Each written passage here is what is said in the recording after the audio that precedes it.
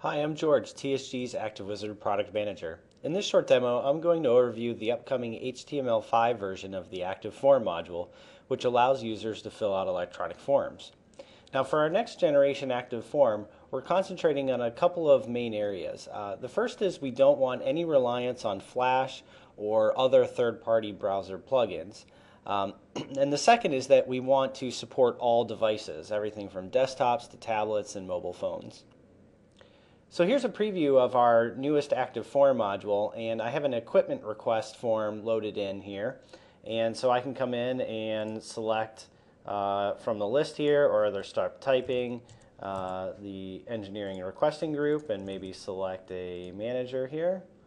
And as I select the equipment type, you'll notice a couple of things happen. I'm just going to say the equipment type we want is a mobile device. So it immediately checks this page is complete because that's the last question on the page, and it immediately added the mobile device request page because this is a leading answer that leads down the path to this new page here in the form.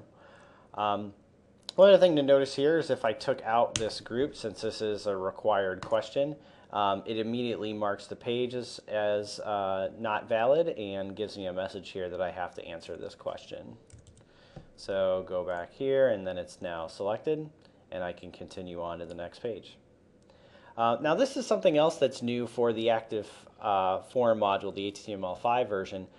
We no longer have the concept of repeating pages.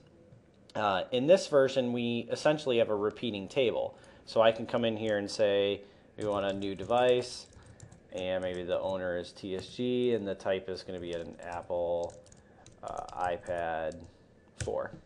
And to add a new device, we simply say I want to add a new row, and I can add a new value here.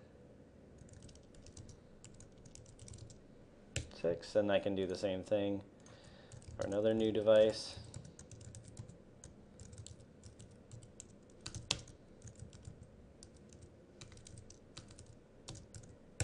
And the nice thing about this is I can delete a row right in the middle here, so I can just go ahead and delete, and now I can continue on.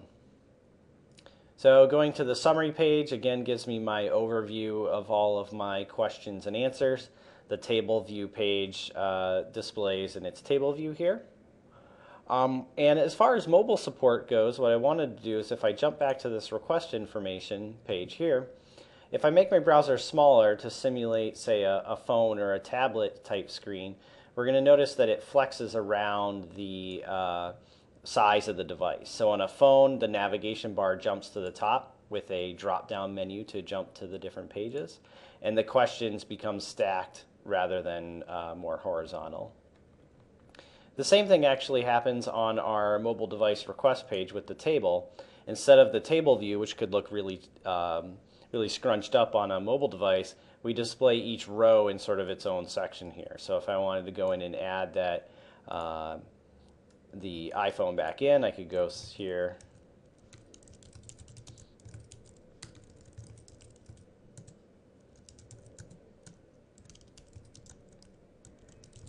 iPhone 6, and now I can continue on.